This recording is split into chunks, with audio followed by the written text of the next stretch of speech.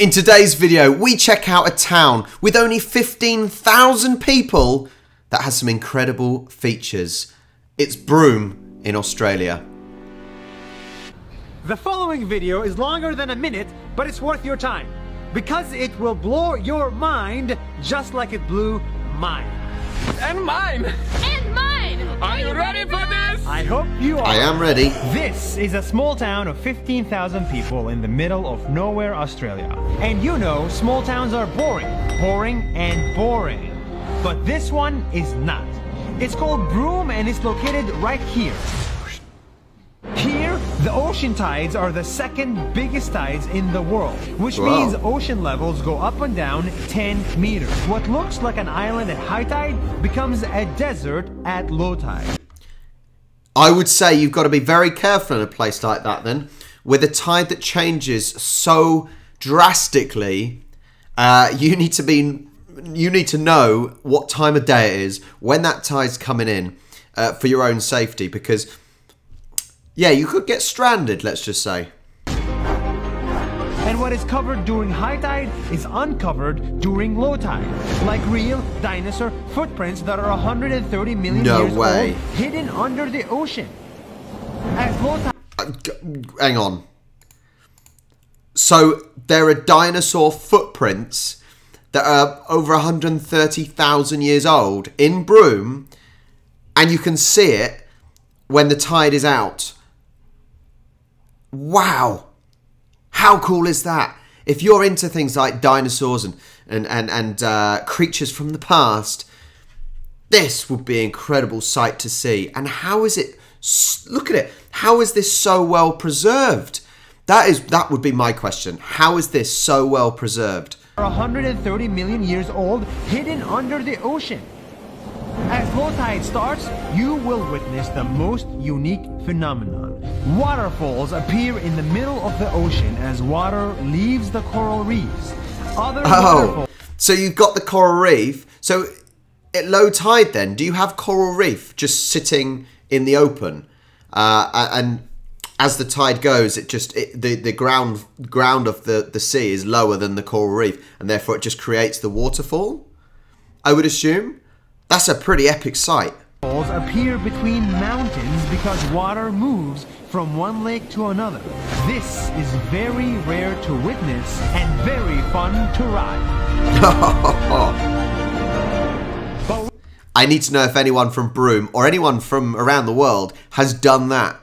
I think it would be too much for me. I'm not great in the sea as it is, and then a fast boat going through that. Oh man, that would be tricky for me. Wait, I'm not done yet. When water goes up and down so much in this town, it makes it easy for oysters to grow. So many pearls grow in these oysters that pearl farms can grow a $300,000 pearl necklace from the ocean. The skies here are clear. Okay, we've got to stop at the pearls. I'm going to assume that that's what makes Broome their money. I would assume that is their financial source. Pearls. It's like Cuba PD, that they have their special rocks. You know, certain towns and cities have certain things that bring the money in. I would assume pearls is that. 300 days every year, which means you will witness the most romantic sunsets every day for 10 months. Wow. And at night, you will witness the clearest stars and galaxies because light pollution does not exist. You didn't hear that from me, you heard it from Space Gandalf himself. There is something magical about the universe. This town is 3 hours away by flight from any other major city because this is the Australian outback that honestly is kind of scary to so many people, including us. On our first night, we were greeted by giant spiders. Can't believe this. Yeah, I know about them already. How bad it is. Check your shoes. Frogs in our room. We saw sharks and more sharks in the ocean, and we saw crocodiles than we'd ever want to be near. All of this does not scare the people living here, The Aboriginals, who have lived on this land for thousands of years and have become one with nature. Even their footprints are marked in rocks. I think it's brilliant because you know, you get outsiders that see all these dangerous creatures and they can be petrified. However, I think if you are grow up with these creatures and it is a part of your life and you know about these animals, then it doesn't faze you. It's as if they're not even there almost, or you live alongside them harmoniously most of the time. But it's a complete contrast to someone that is not from an area like this, and it is a complete shock and probably petrifies people. Just hold on and think about this for a second. In a tiny town in Australia, nature shows you its most unique and beautiful parts. The tides, waterfalls, pearls, dinosaurs, sharks, crocodiles, stars, people, sunsets, outbacks, and camels. All of this exists in a tiny town of 15,000 people, making this town one of the most amazing places you'll ever see. Okay, this Naz bloke, I would assume he overhypes things a little.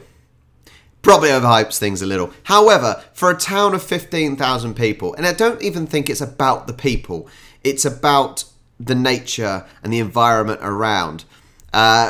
Some incredible sights that I don't think many people would know about.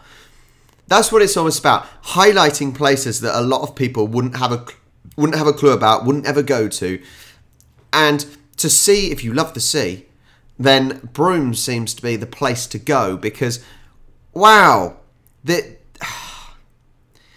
way that the two lakes meet between the two rocks, for starters, incredible. The way that the tide goes down and you just have mini waterfalls over the coral reef. What an incredible place this clearly looks like. If you're from Broome, what are your thoughts on Broome? Is Broome as magical as this guy says? Let me know. Let me know in the comments. If you're not from Broome, is it somewhere where you really want to go to? I need your input, guys. Let me know in the comments down below. Don't forget, like and subscribe, and I will catch you next time.